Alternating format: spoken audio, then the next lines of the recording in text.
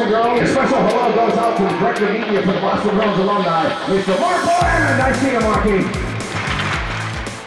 Welcome to the Pro Hockey Alumni Podcast, the home of behind-the-scenes interviews, stories, and memories that celebrate the heritage of the great game of hockey. The Pro Hockey Alumni Podcast is hosted by Mark Willand. Our guest, John Van Boxmeer, was a first-round draft pick, 14th overall, by the Montreal Canadiens in 1972. And he went on to an outstanding 10-year NHL career as a high-scoring defenseman with the Habs, Colorado Rockies, Buffalo Sabres, and Quebec Nordiques. John was part of Montreal's 75-76 Stanley Cup powerhouse team, playing behind Hall of Fame defensemen Larry Robinson, Guy Lapointe, and Serge Savard. In search of consistent playing time, he was dealt to the Colorado Rockies in 1976 and established himself as a solid NHL blueliner with an improving but struggling franchise. When Scotty Bowman took over as GM in Buffalo, he acquired John in exchange for Rene Robert, and John delivered seasons of 51, 68, and 69 points from 79-80 to 81-82. By 1984, however, injuries would take their toll, and his playing career ended, but he soon embarked on a successful 25-year coaching career in the NHL, AHL, IHL, and Swiss Elite Leagues. He's now a pro scout with the Buffalo Sabres. John has great insights on his career at all levels and excellent stories to tell. He even recalls his infamous TKO loss to Dave the Hammer Schultz in 1976. Now, as the show continues to grow in popularity, we greatly appreciate your reviews, emails, and feedback. To see the response we've gotten from you, the fans, has been heartening, and we will continue to work hard to make the show as entertaining and informative as possible. Remember, you can always find us at prohockeyalumni.org or on social media. Our guests have been outstanding, haven't they? What a wonderful experience it has been recording these conversations with the legends who made the game great. They're just super guys, and it has been a privilege to talk with all of them, and a privilege to have you fans along for the ride. So thank you very much again. Now, let's talk classic hockey with John Van Boxmeer. We're back on the show with John Van Boxmeer, who enjoyed an excellent NHL career, primarily with Montreal, Colorado, and Buffalo, and went on to a long coaching career, over 30 years in all of professional hockey involvement as a player and a coach. John, thanks so much for being with us today. You're welcome. My pleasure. John, growing up in Ontario, I'm assuming that you were a Maple Leafs fan growing up. Was that the case? Did you have an early interest in playing hockey? Well, definitely. When I grew up in the 50s and 60s, Toronto was the only team we got to see on Hockey Night in Canada. You know, you had one game a week on Saturday night, so I think everybody was a Maple Leafs fan. Mm-hmm. As you progressed through your career at a very young age, was it something you recognized early on that you'd have an opportunity to move on and play junior hockey? When did that become apparent to you that you could have an ability to perhaps play at the next level?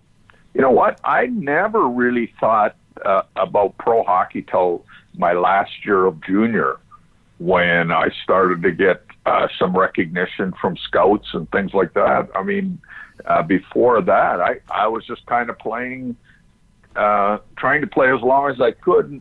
Until I thought I had to go out and get a real job. So it was kind of a surprise to me that I did end up being a pro hockey player.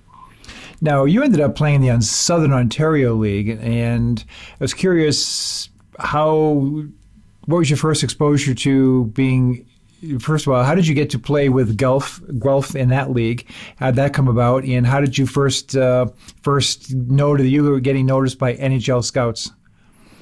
Well, what happened was I had gotten the year before, I think it was 1970 or 69, I got drafted by the Kitchener Rangers when guys like Larry Robinson and Billy Barber, Tom Cassidy, those types of guys were there at the time. And back then I was like their fifth defenseman. So in those days, the teams only played four. The fifth guy really didn't play all that much. And like I said, I just played hockey because I loved to play and it was fun. And, I wasn't playing a whole lot there. And I said, hey, if I'm not going to play, I'm going to go back home and I'll play junior B back home.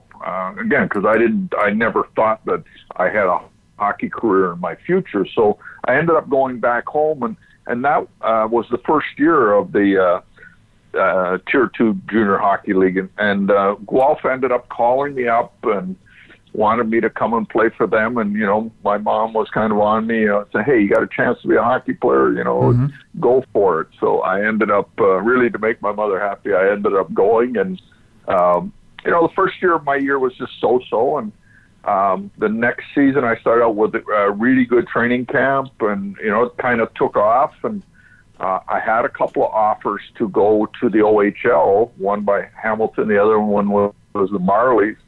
But, my GM really wasn't going to give me a release.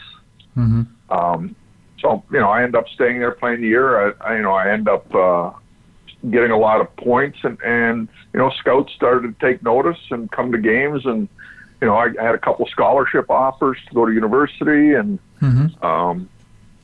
so things just kind of snowballed from there. They sure did. I mean, your career accelerates from going to Tier 2. All of a sudden, the interesting thing is hockey's most prestigious franchise on the verge of a dynastic run in the 70s. The Montreal Canadiens draft you, or number 1, 14th overall in 1972.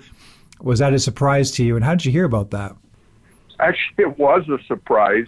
I was drafted in the first round, but I was their 4th pick in the first round. Oh, that's right. If you look back, yeah, they had 3 guys ahead of me, Steve Schutt, Michel Larocque, Dave Gardner.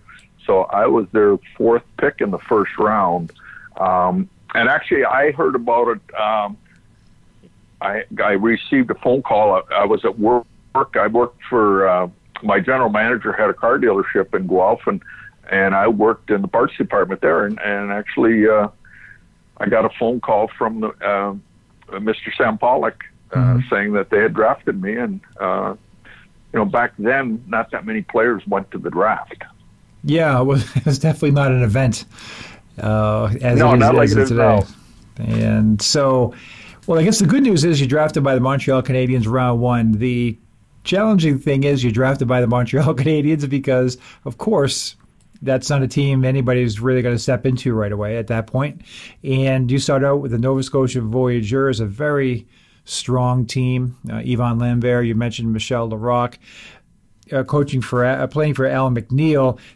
Talk to us a little bit about that first year. That's a big jump for you. Actually, I got to go back a little bit because something even bigger happens, something incredible happens. You get to be part of that 1972 Summit Series Team Canada team. And I didn't know much about that, about your involvement in that. Did you fill me in on that? How did that all come about? I know Alan Eagleson was your agent. And I'm assuming you went to training camp and stayed with the team and traveled all the way through that historic event. Well, first of all, I ended up getting Alan Eagleson. I didn't have an agent. And after I got drafted, then my general manager called, said, was talking to me. He said, hey, John, you need to get an agent because if you go in and talk to Mr. Pollock by yourself, you're going to end up playing for nothing. And so he said, let me make a call for you. So he called Alan Eagleson, and so Alan took me on. And then Al was running the Team Canada. He was the head of the Players Association. He was the guy that put that Super Series together. And so they were looking for 3 juniors to fill out the roster. And there had been two defensemen that were drafted ahead of me. Jim Schoenfeld went to Buffalo, and Phil Russell went to Chicago. Mm-hmm. But they had a tough time getting players out of Chicago. Getting guys like Bill White and Pat Stapleton and Tony Esposito. So they had trouble getting those guys out of there. So I don't think they even tried. And probably because Alan Eagleson was my agent, it kind of was a fit. And so that I went from playing Tier 2 to my first exposure to professional hockey was that training camp of that series in Toronto. Unbelievable. That's amazing. It had to be an incredible feeling just stepping on the ice in practice as somebody who grew up watching pretty much all of your teammates on television. These are some of the best players in the world at the time. And it's not just a series. This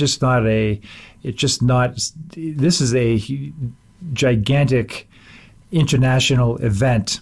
Did you have that sense of, I'm just curious, that sense of history as you were stepping on the ice with these guys? And did you realize how big this all was to people in Canada and around the world? Well, you didn't realize it right away. But when the first game started, we certainly did. But like Bobby Orr had been my idol growing up. And he was my defense partner in that camp because he was coming off knee surgery and he probably wasn't going to be ready to play, but he was there at camp. So he was my partner. He was number 4 and I was number 40. So it was, for me, that was just the highlight, probably, or one of the highlights of my career to play with Bobby Orr. And, just everywhere you went, he was just so revered, you go to Montreal, you go to Toronto, 2 of the hockey meccas in Canada. He couldn't go anywhere without everybody knowing who he was. It was just, that was amazing. And then, we get into the first game, and all of a sudden, we're up 3-0, 5 minutes into the hockey game. And I said to Billy Harris, who was sitting beside me, I said, God, we may get a chance to play in this series, And then, little did we know that was the last goal we were going to score that game, and we ended up losing the game 7-3. But it was a great experience. Did you get a chance to play at all in Finland or Sweden or anywhere in between Canada and the Soviet Union? No, in that series? Yes. No, we actually, once the series reached Vancouver, the training camps were starting, and Montreal wanted me to come to training camp. Mm-hmm. So they, because I wasn't going to play in that series anyway at that point. I mean, they knew they were in for a fight. There was no way they were going to put a young player in that series.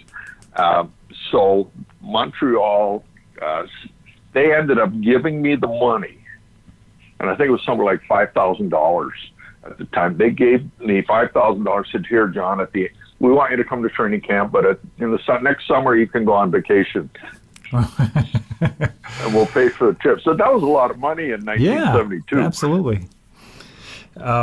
John, going back to my original question that I veered from for Team Canada, but now you have another unique experience because it's 1972. You're just a young guy. You're going to training camp with the Montreal Canadiens, you've had a little bit of a buffer because you played Team Canada. But tell me a little bit about that first camp as a Montreal Canadien. Well, first of all, you have to know that if growing up in Ontario, Montreal, Toronto, that was a hated rivalry. Right. That was a big change. Though all of a sudden now I play for the Montreal Canadiens. My parents and whole family had to change allegiance, but it was training camp was so totally different there. It was just on the ice you scrimmaged. I think that first year we had like 4 teams for scrimmage, but each team had 2 lines and 3 defensemen, and you scrimmaged for an hour. Wow. So you were constantly going. It was all about skating there, which suited me fine because that was kind of the strength of my game. Right. But as a young player, you think you have a pretty good game and you think you're ready to play, and then you get against the types of players they had there, and it's like now it's kind of an eye-opener that how far behind you really are. Yeah, and that team, of course, would go on to win the Stanley Cup, and you also had a very strong team in Nova Scotia. I believe Al McNeil was your coach in year 1. Talk to me a little bit about that first year as a Voyageur. And you have an adjustment, too, because it's a real grind. I mean, you're going now to the pro game, the physicality of it, just the number of games that you play between playoffs and the regular season. You played 89 games that year. So how did you adapt to that? And talk to me a little bit about that, about year one as a Voyageur. Well, actually, I didn't think it was that big of an adjustment. Again, as a young player, you're just going to play hockey. Mm-hmm, right. You don't think you're going to work. You're just getting up. You go to the rink and practice. Your whole life is just hockey. Mm-hmm. You have no idea really what's going on in the real world.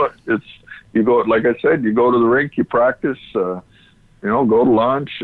The game was so much different than it is today. I mean, today there's so much training and nutrition and video. Like, we had none of those things.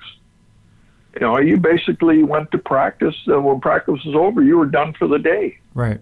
You didn't have any of the other things that you have today. We had a lot more downtime, and it was just a different world than it is today. You eventually get the call relatively early in your career, 73, 74. You get a chance to play a chunk of games for the Canadiens that year. And I was curious if you remember, you have goal that year. Do you remember your first game, and do you remember your first goal as a Hab? Actually, I do remember my first goal because a week or two prior to that, I scored my first goal on I'm pretty sure it was Derek Grant from the Detroit Red Wings. Mm-hmm. And we had played their farm team the week before, and he had been in net then. I had like 6 or 7 shots on goal in that game, and I couldn't buy one. And then to get up to the NHL, I scored. I beat him on a slap shot high, far side on a power play.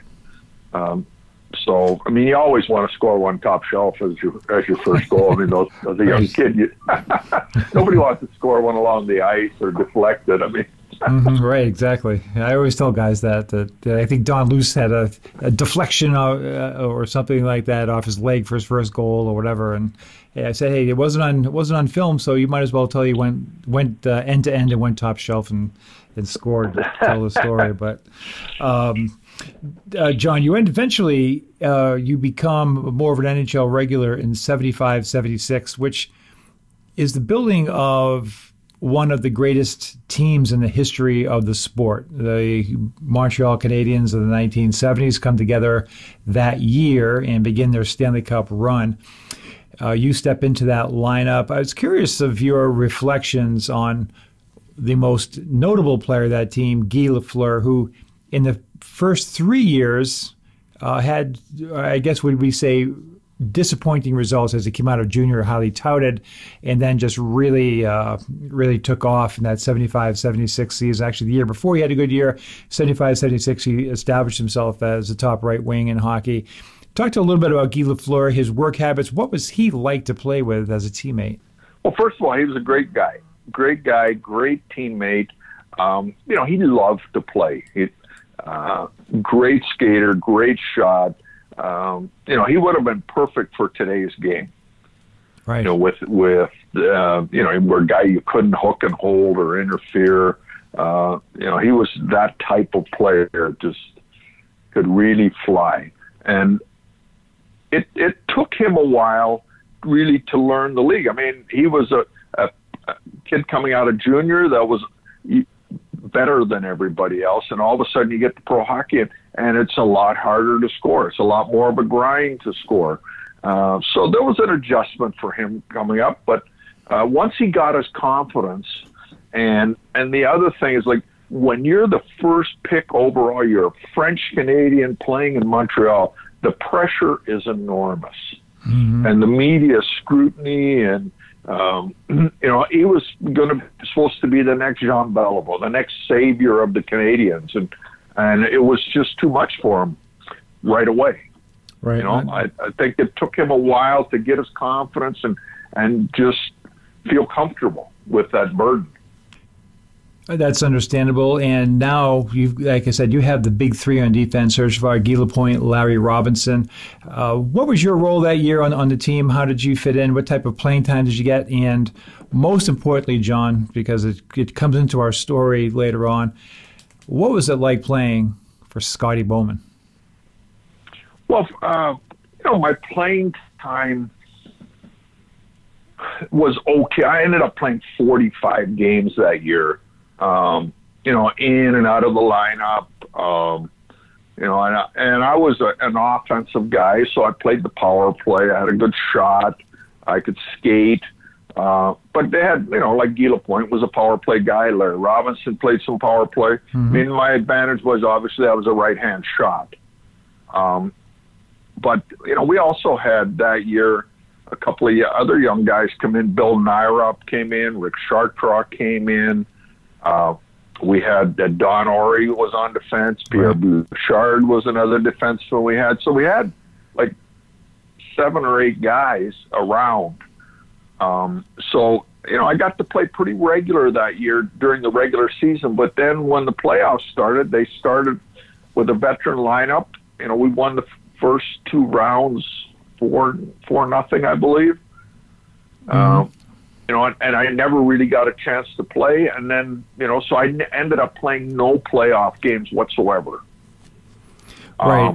And neither did Don Orey. And right. It's kind of a shame. I know you probably don't dwell on it, but it's kind of a shame that that happened because you put all that effort into the season. You play a lot. You're with the team from beginning to the end. But you don't get your name on the Stanley Cup, nor did Don. And I had this conversation with him a couple of years back. Is that a disappointment to you? Was that because in subsequent years, like it seems like everybody in the organization gets a name on a cup, but back then it was, I think they had a rule that if you didn't play in the playoffs, your name didn't get on there. But is that something that you look back at with disappointed that your name didn't get on there? You know what? Yeah, you didn't think about it that much at the time because you thought there'd be other opportunities. Mm-hmm. Now you look back on it, and especially looking back and you see how many names are on there now. Like you mentioned, It is a bit of a disappointment, but you don't. I mean, I got the miniature Stanley Cup. I got a Stanley Cup ring. So end of the day, I mean, those are the things that are the most obvious.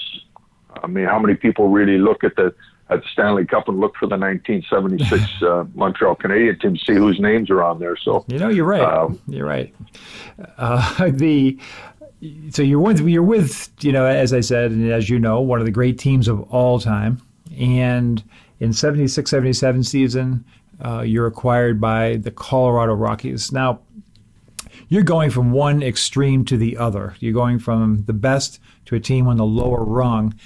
And I'm curious, as you become a Colorado Rocky, what's the feeling like in that? I mean, as far as the approach of your teammates, of the coaching, do you notice a significant difference right away?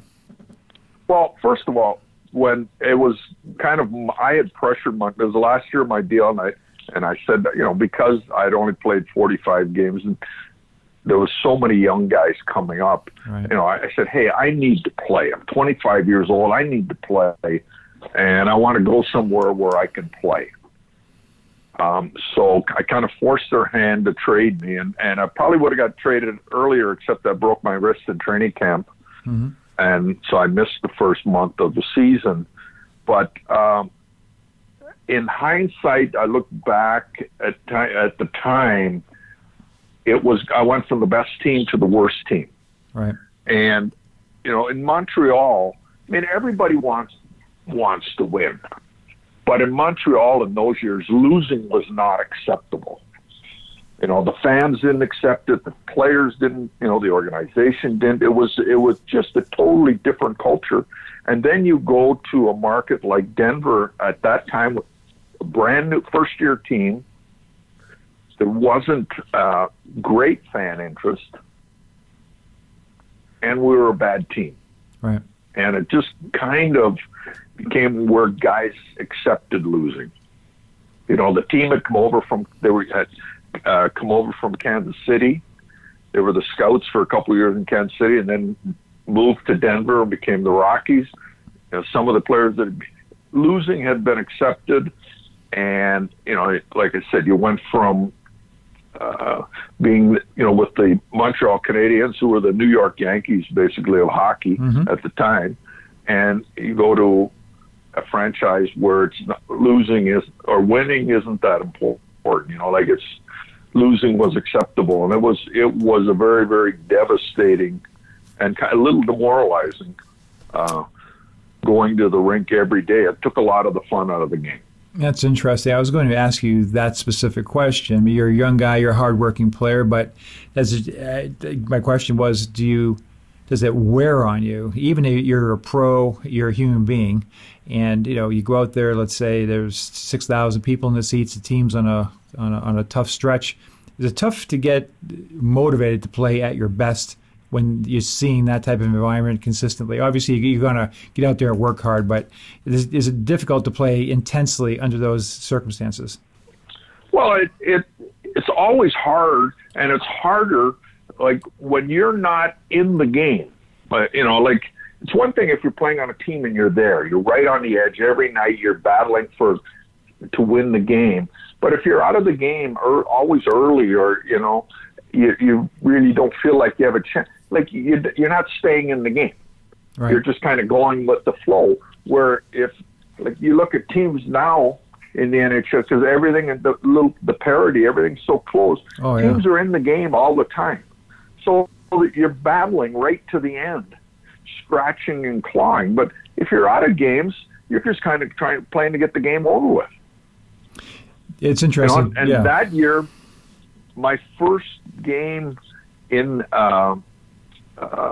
Colorado, I ended up getting hit and guy falling over my knee, and I tore cartilage. Wow, your first game. I tried playing with a torn cartilage for my first game. So I tried playing with a torn cartilage for a couple months, and it just kept getting worse. So finally I had to get surgery, and back then it was the old-fashioned way where they had to open you up, and I was out for 6 weeks. So it was a tough start. Yeah, it's a miserable start, but the next season, 77-78, this team is still struggling.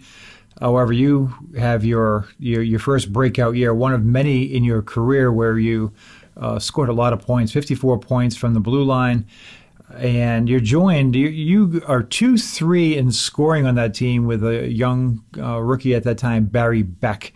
Talk to me a little bit about that season, your first year, to really show what you can do in the NHL, and what difference it made to have Barry Beck come into the scene.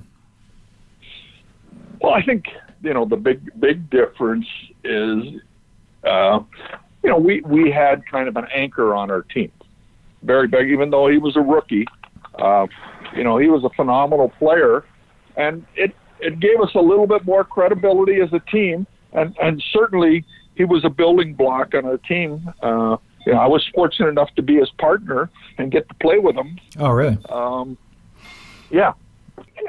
We had a lot of other good players on our team, like Paul Gardner, Mike Kitchen, Wolf Paymont. Right. Right. So we had the beginnings of some good prospects and some good players. But we were still a little bit of a floundering franchise trying to find our way, in a market that, still wasn't really a hockey market. If we couldn't get any traction to get enough winning, but we were moving in the right direction. Hey, you sure were. I talked to Freddie Ahern recently. We talked a little bit about the fact you guys made the playoffs in 1978, and I was able to find a clip online. Actually, the clip starts with you. It's in Philadelphia and ends up with a goal by Dennis Duperry, who, as you know, passed away recently. And I was curious of your memories and recollections of Dennis. Well, you know what? Dennis was a very good veteran player. Smart player. I think his skill set was a little underrated. But, good teammate, worked hard, competed hard. What can I say? He was a good pro.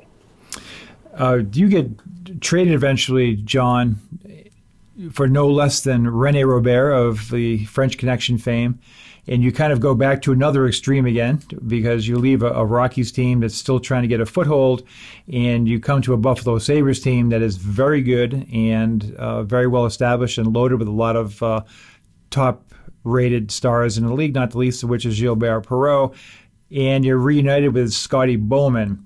So what was your reaction on getting traded from Colorado to Buffalo, and how'd that all transpire?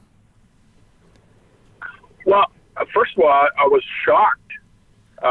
Because I had played for Scotty in Montreal. I was like, well, hey, he didn't play me in Montreal. Why is he trading for me all of a sudden now? Right.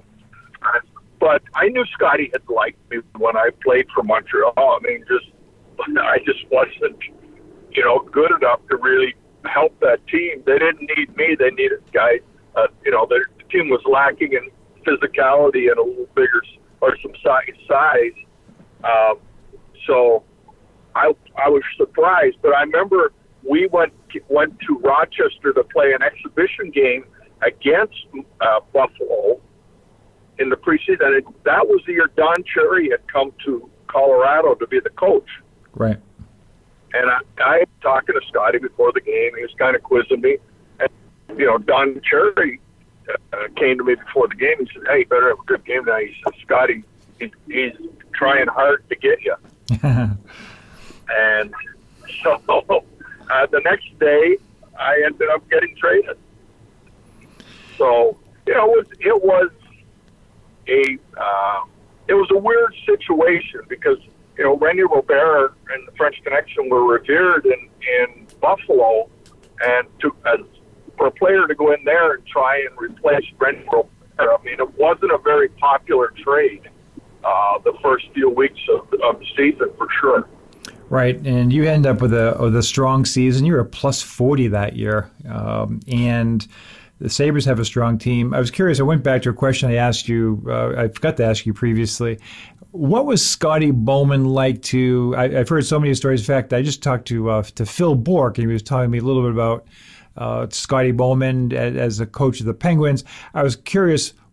What was Scotty's kind of a mysterious guy, and maybe he wasn't that close to the players, but what type of a coach was he, and how did you get along with him as a player? Well, I got along fine with Scotty, but Scotty was a guy that he was masterful at getting into your head, and he knew which buttons to push, which guys he could get on and not lose, and which guys he had to leave alone. So he knew he owned me. Like he was in my head all the time, and he knew that that I always felt like I had to prove myself every time I played. And he knew that I was going to be hardworking at practice, that I loved to come to the rink, loved to play. So he didn't get on me a lot, but you always wondered with Scotty, it's like, why is he always nitpicking at little things, because it doesn't seem like it's that important when you're a player. But later on, when I became a coach, I realized that if you let the little things slide, they all become big things. Like, at what point do you start? If being 1 minute late is acceptable, well, then what's wrong with the guy that was only 2 minutes late? Exactly. And it has a snowball. It has a snowball effect. So, Scotty was perfect at that year we had Scotty, Roger Nielsen, Jimmy Roberts. Scotty he was also a GM, so he did all the games, and he'd come to practice once in a while, but not that often. Roger Nielsen he ran all the practices, and he prepared you for every situation. Like, you worked out things in practice that would arise in a game, you were prepared. But it was much less stressful at practice. If Scotty showed up at practice, it was stressful. I mean, guys were on eggshells, especially the young players, because you never knew when he was going to go off on somebody. And, he knew how to get everybody's attention, and he always kept you on edge. So, it's hard for players to do that over the course of a whole year. So when he stayed away from practice, it was much less stressful. And Jimmy Roberts was the other guy who would just finish playing. He kept the guys loose. You know, he was kind of like the big brother. He is the guy everybody could go to, and kind of he'd help you through things. And we had some young players, Lindy Rupp, Mike Ramsey, you know, Larry Playfair. We had a lot of kids out here that came in, but it was a perfect scenario. Yeah, it really worked out for you as well, and you had some, especially for a defenseman, some incredibly productive offensive seasons. 80-81, 69 points. The following year, 68 points in just 69 games.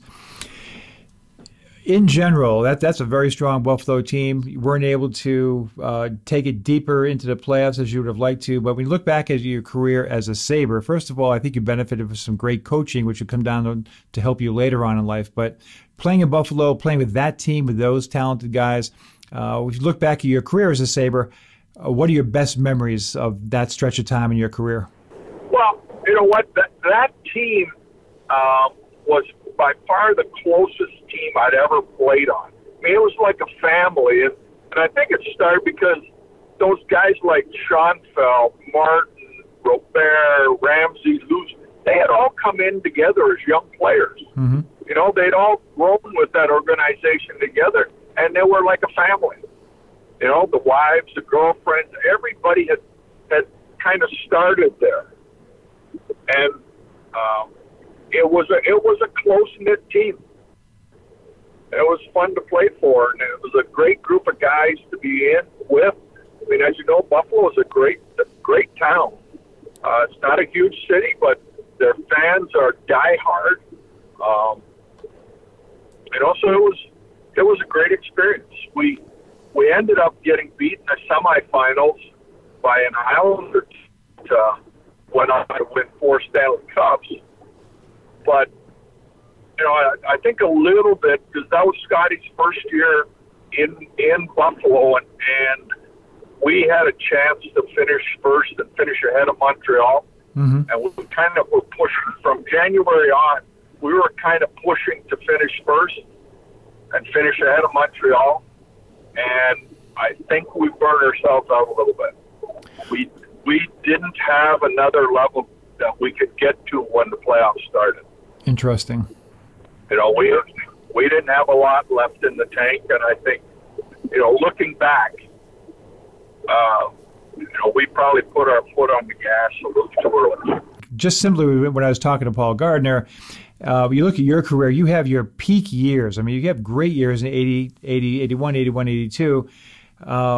82, 83, you're playing less. What happened in between those years?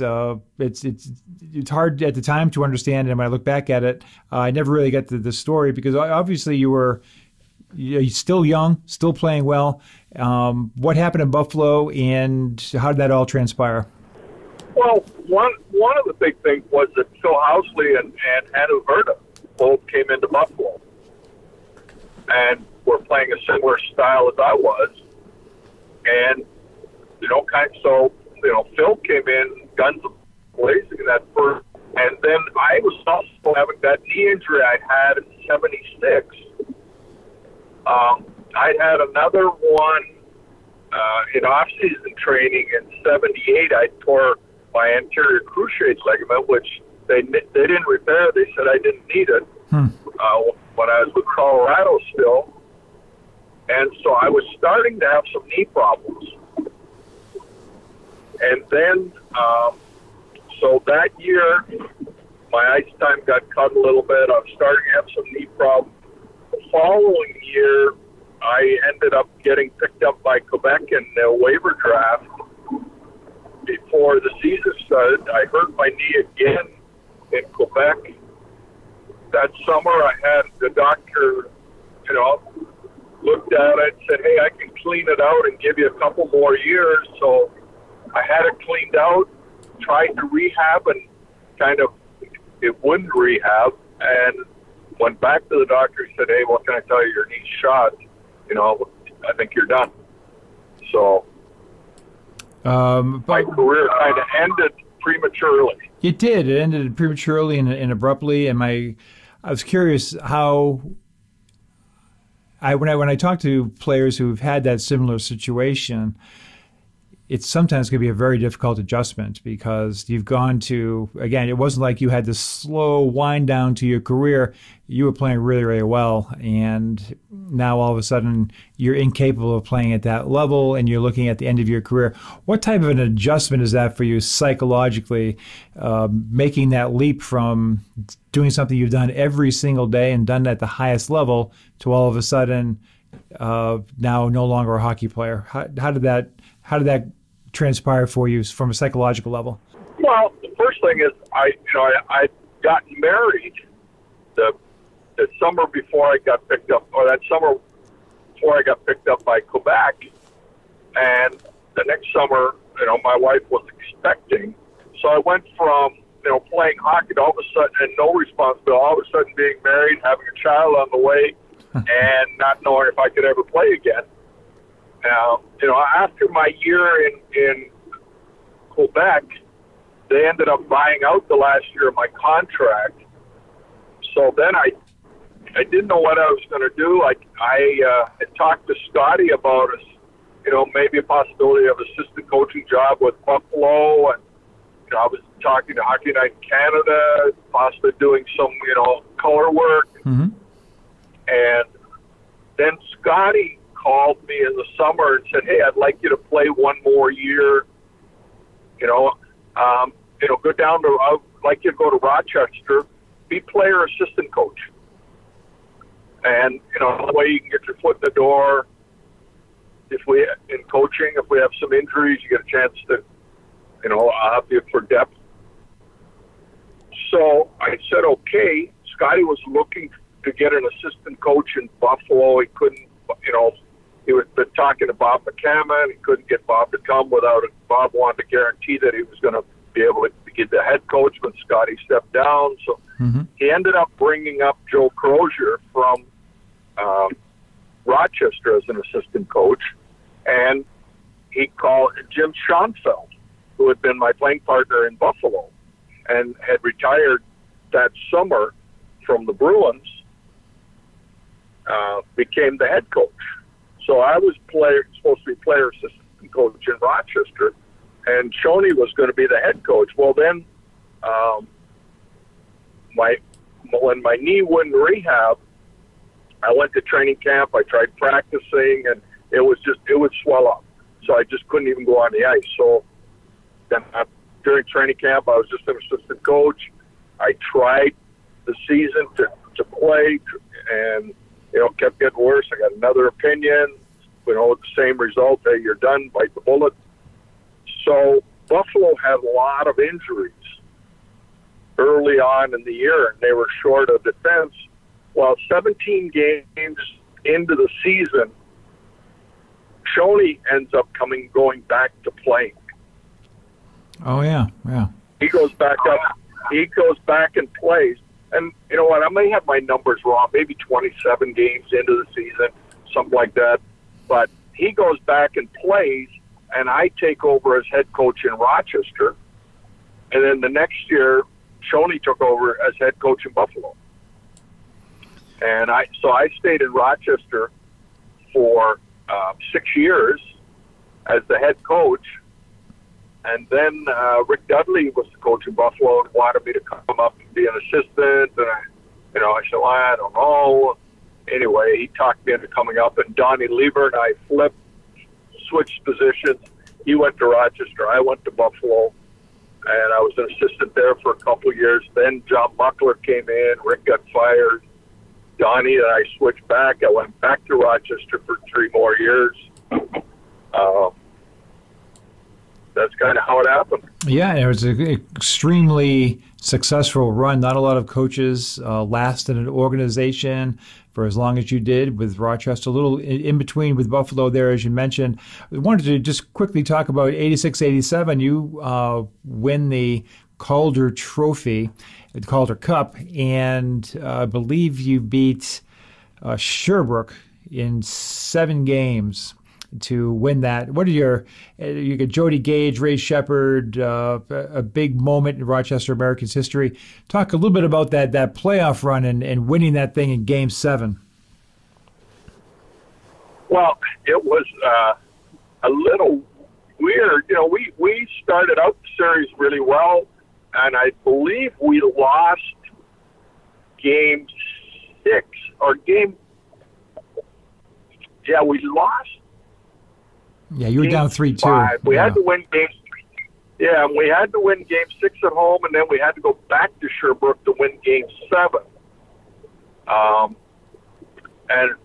you know what? We had a lot of good players. We had guys, a lot of veteran character guys like Jack Brownscheidt, Donnie Lever played on that team. Ray Shepherd, Richie Dunn, Darren Poopa was our goaltender. Mm-hmm. Darcy Wakaluk was the other goaltender. We had some good prospects: Mikkel Anderson, Ray Shepherd, Bobby Halkitas, Sean Anderson. Huey Krupp was on that team. So we had a lot of good players that went on to have pretty good NHL careers, and some veteran guys who had pretty good careers, like Jody Gage, Gates Orlando. It's a great community up there in Rochester. Obviously a place that you know extremely well.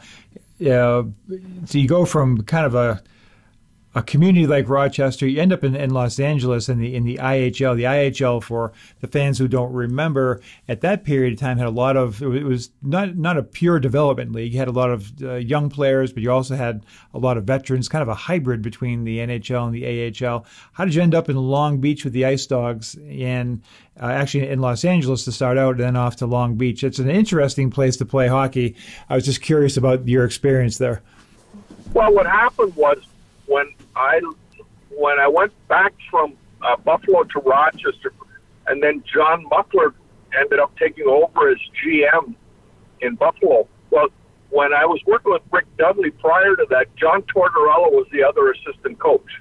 So it was Rick Dudley, myself, and John Tortorella. Mm-hmm. And then when Muckler came in and took over as head coach, I was the associate coach, and John Tortorella was the assistant. And so when I went back to Rochester, John stayed there, and I knew that that Muckler wanted to get John Tortorella some bench time. So my contract was ending in Rochester, and I knew that I probably wasn't going to be back. Well, Rick Dudley, who had gone to the I and was in coaching in Phoenix, and Donnie Waddell, who was the GM in San Diego, which ended up becoming Fred Comrie, was the owner there. He was moving the team to LA, but Donnie was going to Orlando. Well, Rick and Donnie both recommended me for the GM coaching job in LA. So I ended up going out and interviewing, and so I had told the owner, Steve Donner in Rochester, that, hey, I know that Muckler wants to get Tortorella in here, so I'm going to leave on my own terms, and that was why I ended up leaving and going out there. You mentioned John Tortorella. For fans who know him now as a two-time NHL coach, the Stanley Cup winner, what was he like as a young coach back then? Well, he was. I mean, you know what? It was similar to the way like John never really ever. He didn't like the media. He always had a tough time. I like to say suffering fools or somebody who would ask a dumb question. He just never really liked to play that game. You end up back with the Kings for a couple of years from your stretch at Long Beach, where you have some tremendous seasons, a couple seasons, 50 wins and up, playing in Long Beach. And pardon my ignorance, but what rink did you play in, and what type of fan support did you have with the Long Beach Ice Dogs? No, we played in the Long Beach Arena, which is right along the Pacific Ocean. Wow. By the Long Beach Harbor. And actually, our slogan was "Hockey at the Beach." It was it was a very cool place to play. The problem was, we were in a major metropolitan market playing with a minor league team. We're basically we're on the Pacific Ocean on the west of us, so that means we can only draw fans from the north, east, and south. Well, the north of us was Palos Verdes, a very high-end rent district part of LA, and the south was more of a beach community. So you had to go almost 10 miles inland before we really started drawing any families and the type of demographics that fit minor league sports. Right. So it was a hard sell, and we really, the times we drew well were when we had giveaways and promotional nights and able to work and get a lot of groups in. And so we did have some really big crowds, but we had weeknights were sparse. Yeah, it's a challenge. I had I actually worked with Jimmy Schoenfeld, and I managed the Hartford Wolfpack / Connecticut Whale in the American Hockey League several years ago, and that's always the thing in the American League and the International League is the weekends. You feel pretty good. Weekends after Thanksgiving, you're going to do okay. It's those midweek games. You wish you never had them because they're almost impossible to populate the arena on a Tuesday night in November in the minor leagues. But John, I wanted to ask you about your decision to go to Switzerland. And I talked to one of our first guests on the show, is a guy named Norm Bowden, who went over right around when Jacques Lemaire went over to Switzerland. What influenced your decision to go overseas and move? I'm assuming you moved your entire family over there. And what type of experience was that, and why did you make that choice? Well, first of all, my family didn't go over with me because I had a son who was playing junior hockey in the BC Junior League for Salmon Arm, and my daughter was playing college softball at Cal State Fullerton. Oh, wow. And my wife was a flight attendant, so she was still working. And one, she was working. Two, she wanted to see my daughter play softball. Three, she wanted to see her son play hockey. So I was over there by myself for parts of 7 years. Mm-hmm. So it was it got a little lonely at the end, but I went over because my family was older, and I knew I didn't have to uproot them. And I'd had offers previously to go over, but I had young kids at home, and I didn't really want to uproot them at the time, and they were playing sports. So I just felt that it might be the time in my life to try a new experience. And so what type of experience was that? I mean, it had culturally, the schedule, what type of practices? In other words, it's an entirely different approach than you're taking coaching in North American Pro, I'm assuming. Well, first of all, Switzerland's a fabulous country. Everywhere you go, it's like just seeing vistas and sites that, hey, that could be on a postcard. That could be on a postcard. Right. It was beautiful. The people are wonderful. When you get there, you feel like you step back in time about 50 years. Like Bern is a smaller city. It's only about, to a couple 100,000 people. The hockey they're fanatics. I mean, the building holds 17,000. There's only 4,000 seats.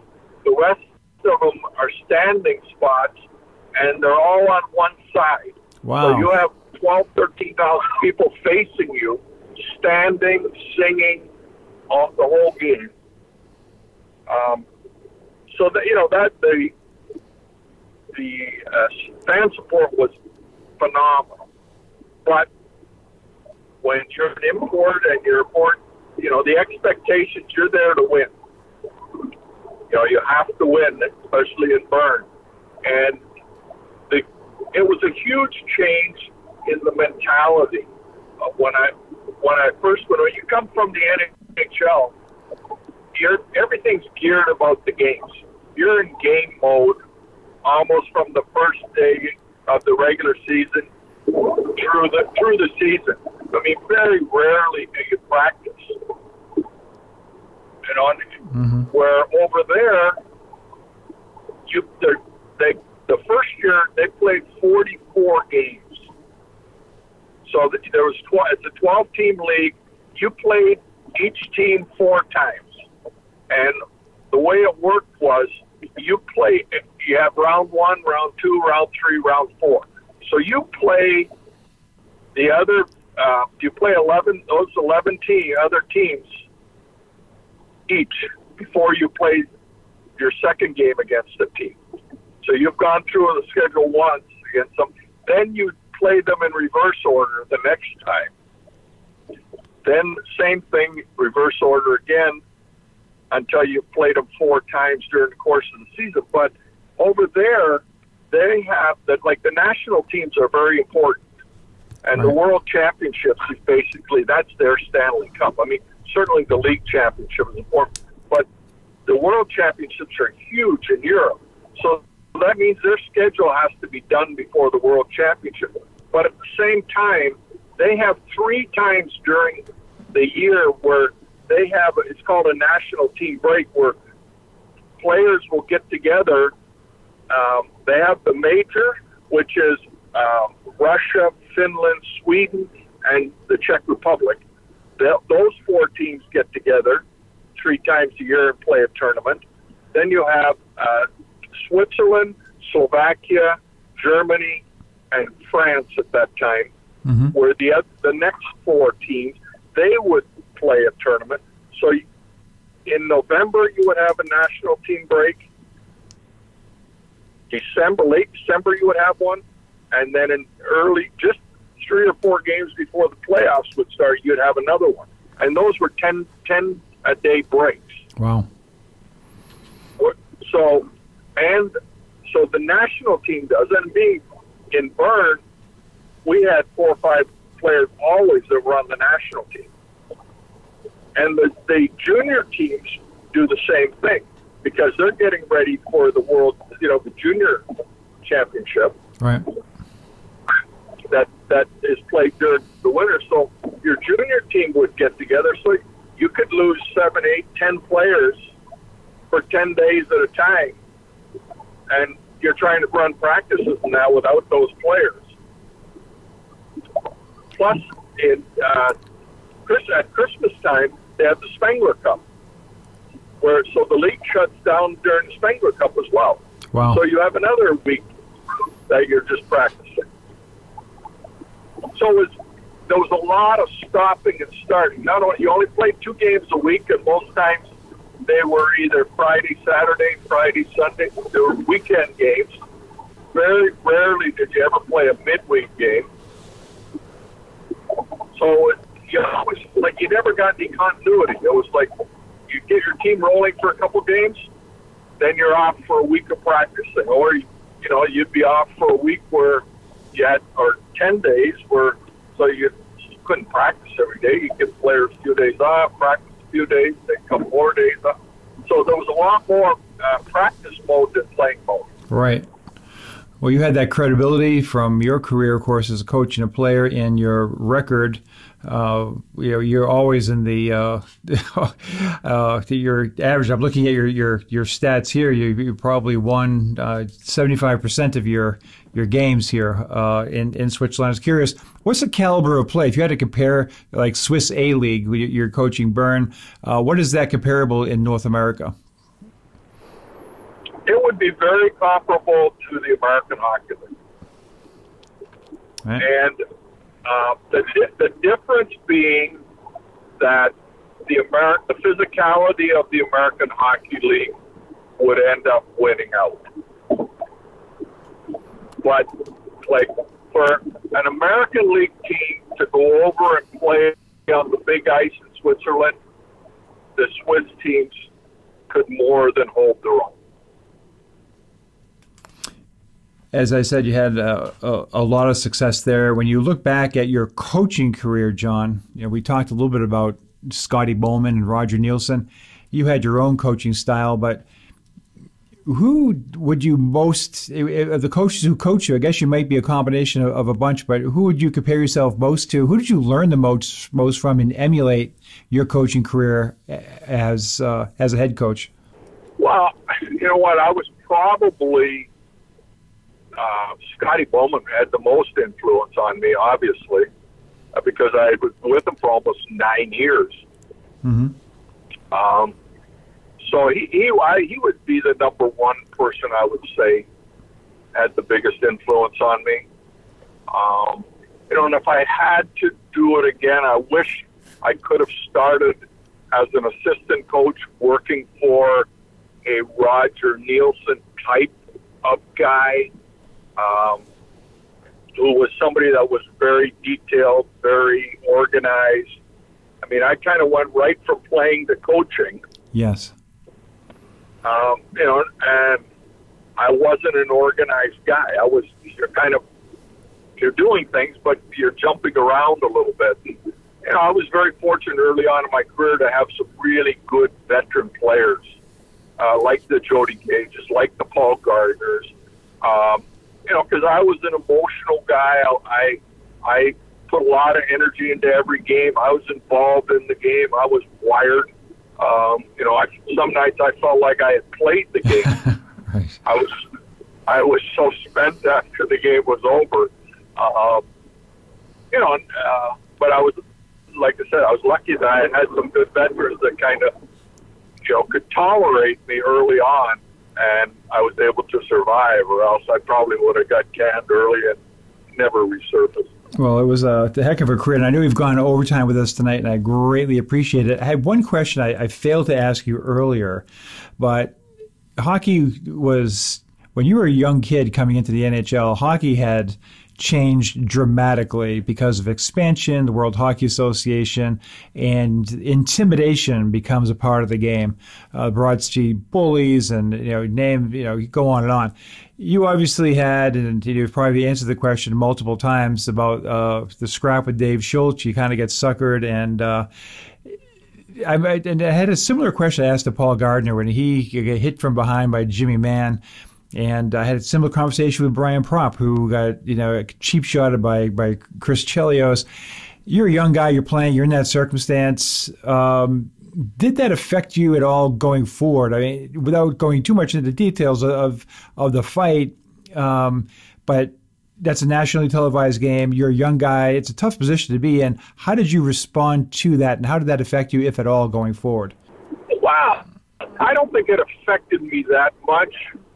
The problem was, it was my own fault in my own way, because I had been playing in Halifax. That was only like my third game up.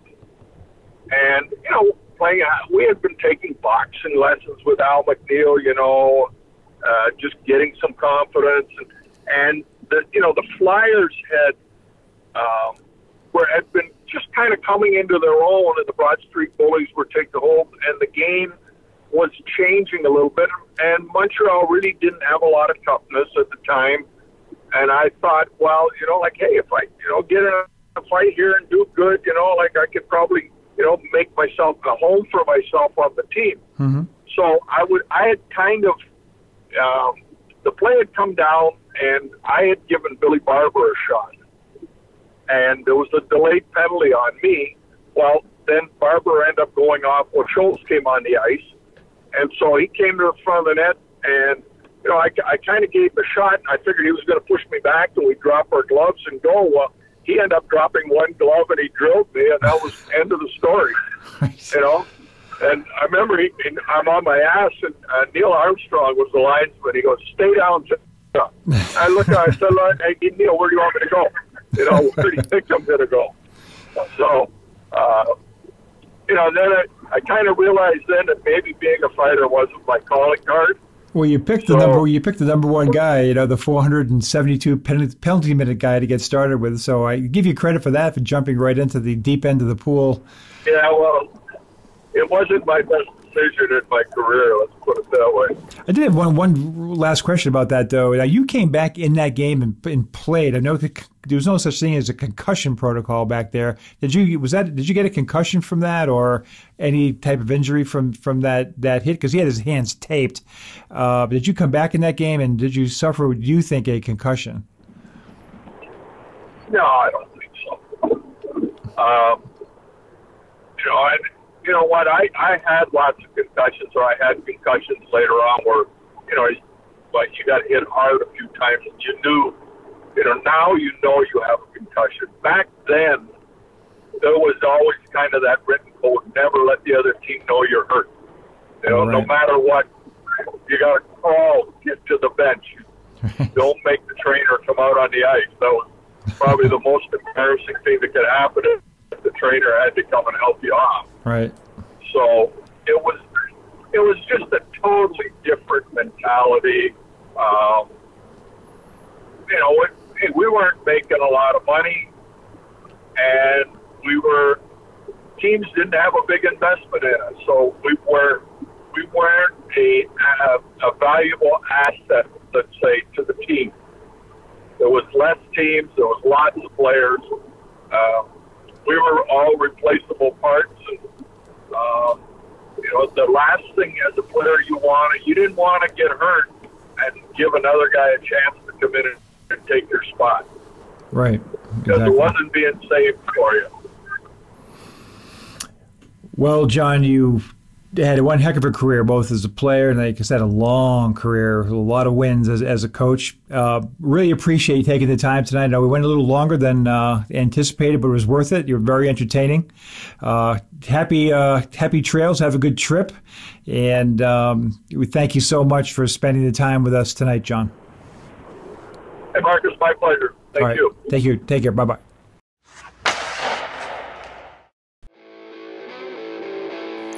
Thanks for listening to the Pro Hockey Alumni Podcast. Be sure to visit us at prohockeyalumni.org.